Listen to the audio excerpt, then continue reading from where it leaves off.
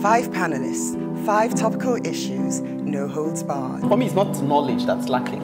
It's that greed, it's that mentality where you feel you deserve to take your own and take it infinitely and let everybody else just manage however they will manage. We're almost becoming hardwired to try and cheat. I would, suggest that we begin to hold our leaders accountable. There was a time in this country when things actually work. I don't think that any organization should be above the law. And I think one of the challenges we have in this country is about governance across the board. What I'm saying is that it doesn't really affect us in Nigeria. That's It does. I don't know what we can do if the system is already corrupted. We've been warned as a continent of the influx of the Chinese. If you don't repay your debt, they will just colonize you. In developed countries, if you want to be rich, you become an entrepreneur or what you call a businessman or woman. But in Nigeria, if you want to be rich, find your way into government or do jobs with government. That's why we now have contract bazaar for foreign companies.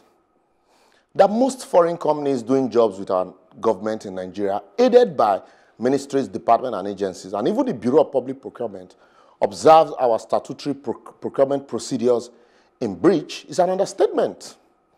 Otherwise, how do you explain the fact that companies that were tried and convicted abroad for procurement breach in Nigeria are still the favorite bidders here?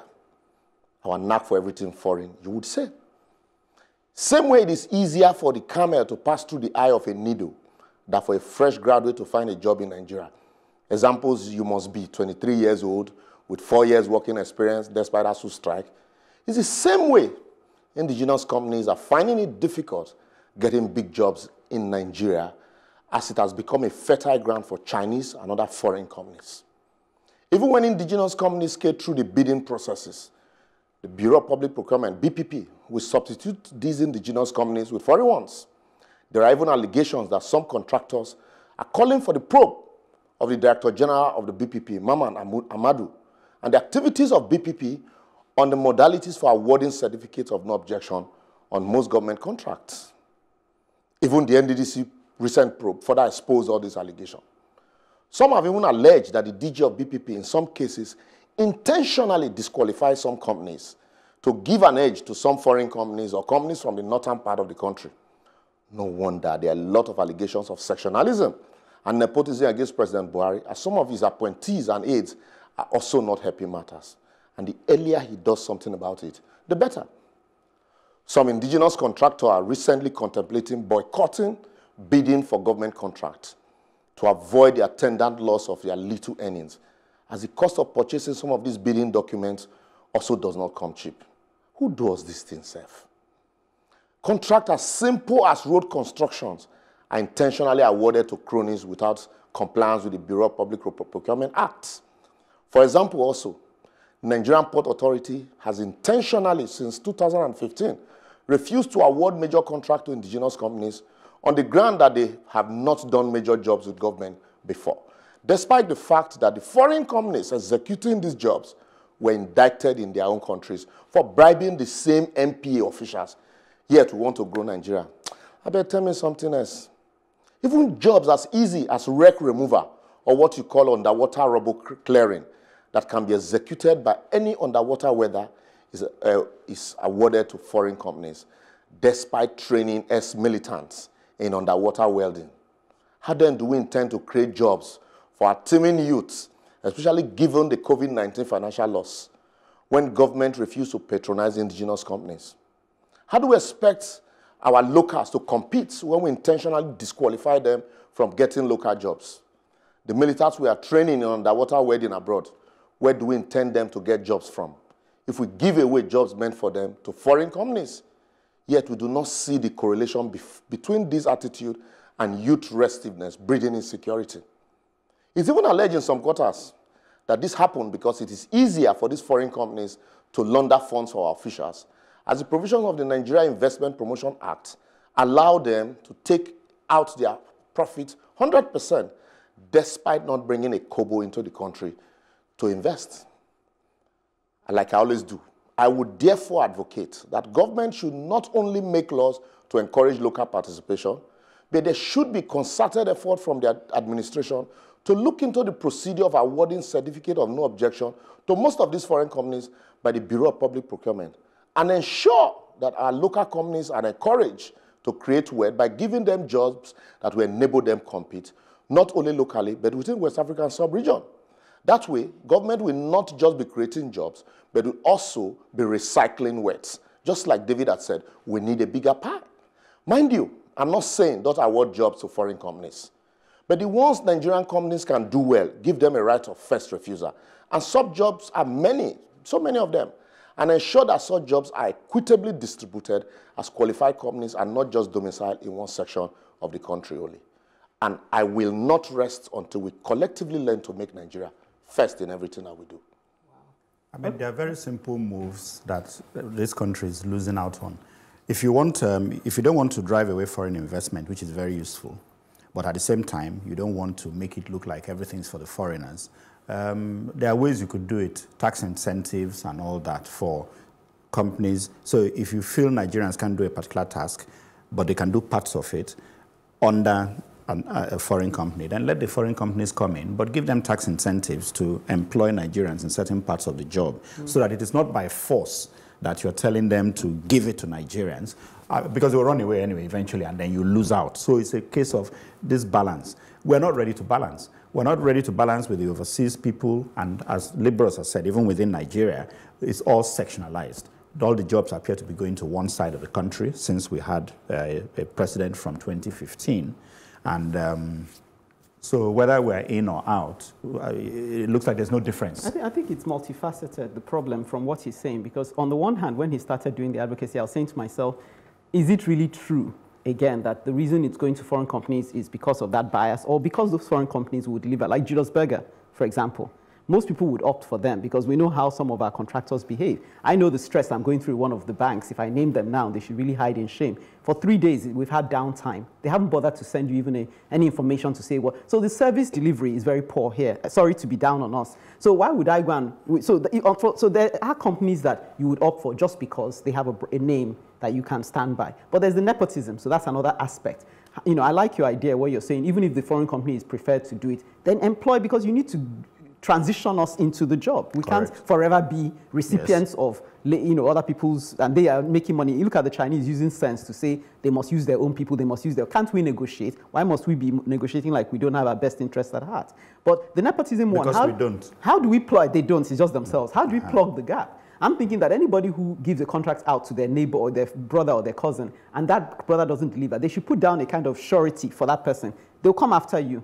If that road develops potholes, because why should you be able to say, I've given contracts out and that's where your own job ends, and then we'll deal with whatever undelivered contracts, poorly delivered contracts? There must be some accountability. I totally agree. So what you said there, Kene, imagine Chinese companies fixing lifts and doing different infrastructure building, and everything is written in Chinese. So even when they go, you still have to call them back to do repairs.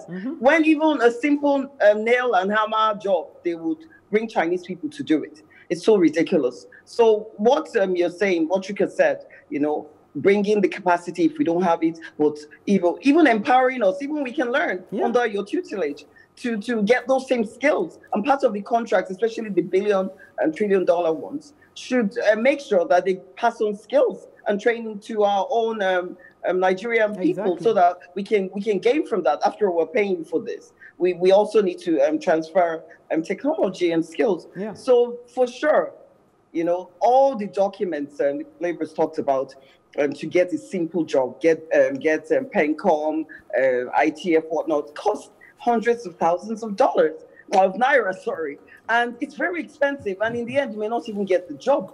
And so you spent all this money trying to get paperwork, and you don't have this job. So what's the sense in it? You know, and of course, you already know who you're going to award the contract to in the first instance.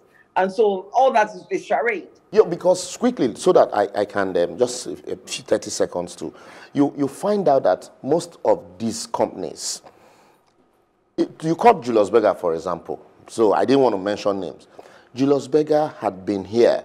Unlike India, when Telecom got to India, they said, look, 20% will allow you bring it, the rest you would do here. So we can transfer technology, our people will learn these things, and then the open cottage industry. We've had Julius Berger for eternity.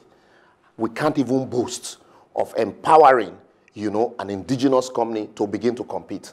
Meanwhile, where they are coming from. Technically, Julius Berger is not a foreign. That's I read that as well. Okay, but we have to wrap it up. Yes. Yeah, I agree. But we can't say we have empowered, you know, transfer technology to indigenous one to be able to compete and bring in the kind of equipment that they bring. Meanwhile, where they are coming from, their countries are empowering, you know, other locals. Anyway, this is a topic for, we'll continue the discussion. Whereas some may be open to offer from the highest bidder, we are ever open to the opinion you have to tender. No backhand fees required. Idris Hamza says, it is sad to know that all we can do is advocate and more advocacy. That's never lead us anywhere. Talking is what we do best in Nigeria, where the criminal leaders have their way. Even when we have a group of persons sacrificing to initiate the revolution for a change that we all yearn for, programs like The Advocate are quick to technically overanalyze the process of the initiative and how it would have been done better, as if there's a universally accepted method of initiating a revolution that will galvanize Nigeria against these wicked, heartless, and unrepentant thieves that have stolen their way into power. How long are we going to endure these successive failed leaders? How long should we continue to talk and advocate? Idris, so you are frustrated. Does that mean we should cease discussion? Like David said, we offer solution alongside our analysis. Thank you for your feedback though.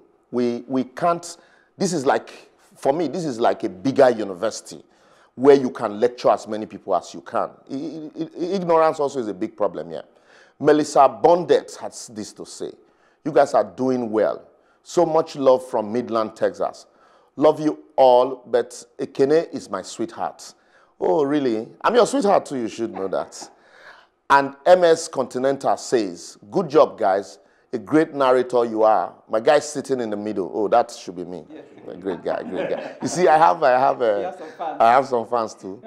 Thanks, Melissa. Thanks, Miss Continental. When all is said and done, we all speak as one man or one woman as we advocate towards a better society. Advocate with us on our social media platform on Facebook, Plus TV Africa, hashtag The Advocate NG, on Twitter and Instagram, at Plus TV, hashtag The Advocate NG.